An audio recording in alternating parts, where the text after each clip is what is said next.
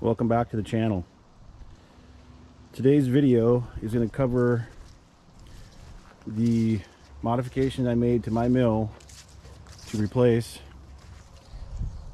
these legs with the 1-inch notches that you have to use the bar to adjust every leg, and I replaced them with trailer jacks so I could fine adjust the inner 4 legs.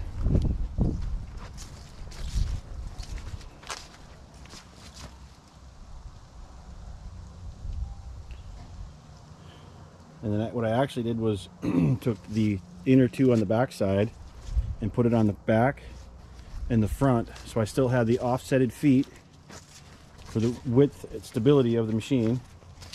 And then I have the 4 adjustable legs in the middle,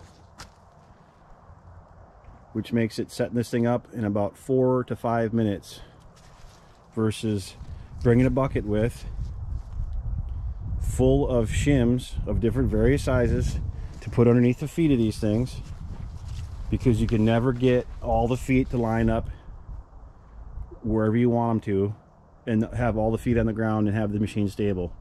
I've never got it to work. With this upgrade, this thing is 10 times more solid and way faster to set up. So we unhooked it from the truck. Typically you give it an eyeball, get it somewhat close to being level. I threw the level on here. I pulled the log bunks off, and looks like we're just a touch out of whack, but that's good.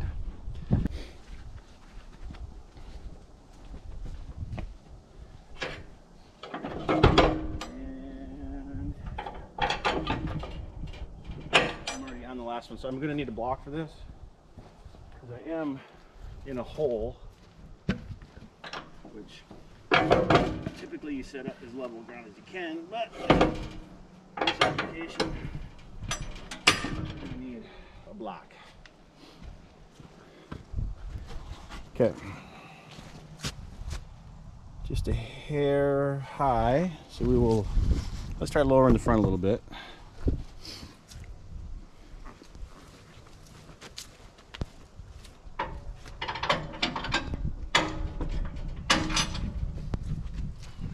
Okay.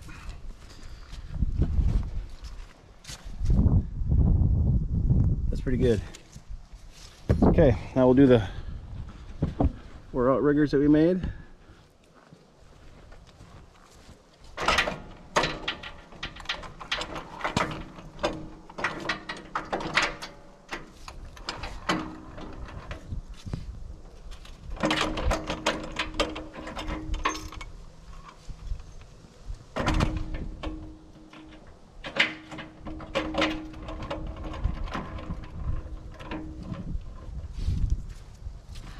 One, two,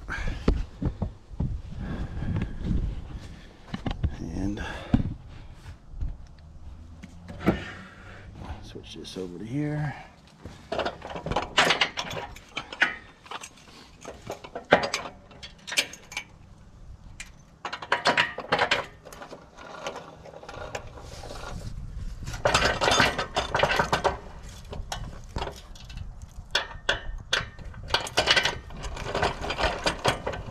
Let's see how we are the other way now. Still good front to back, side to side. Looks like I need to come up just a scotch on this outside edge here, so we'll go maybe 2 cranks, 2 cranks, and we are good. And it's just that easy. Done.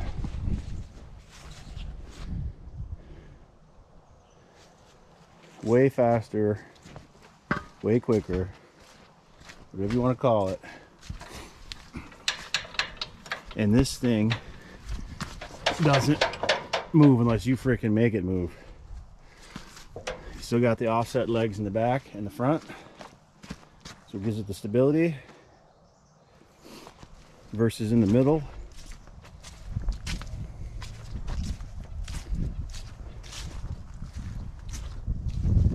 long did that take? Looks like my camera says 3.5 minutes. And this, how uneven this ground is, it's hard to see, but there's dips in every valleys and everything here. You'd have to have multiple blocks back and forth, up and down. A little bit too much, a little bit not enough. Sometimes you got to dig stuff out with a shovel, and it's just a pain in the butt. This has made my Woodmizer LT28 great again.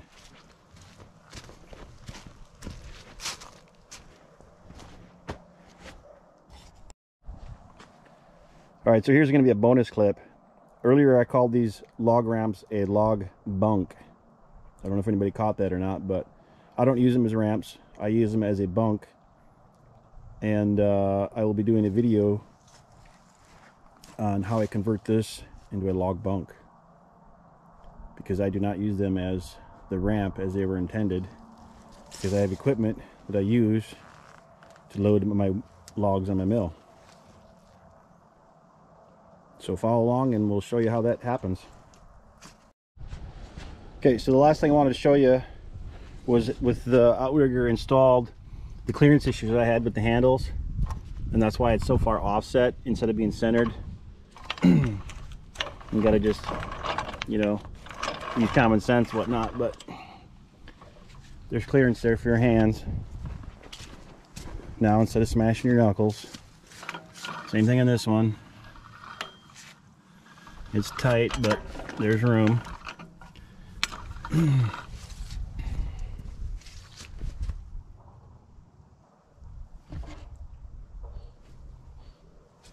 And then the other modification I made was I made the, I guess you call it a bar holder on the back one.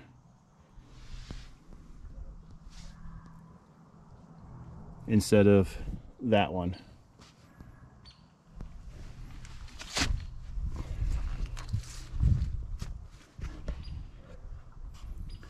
Hope it helps somebody else. Thanks for watching.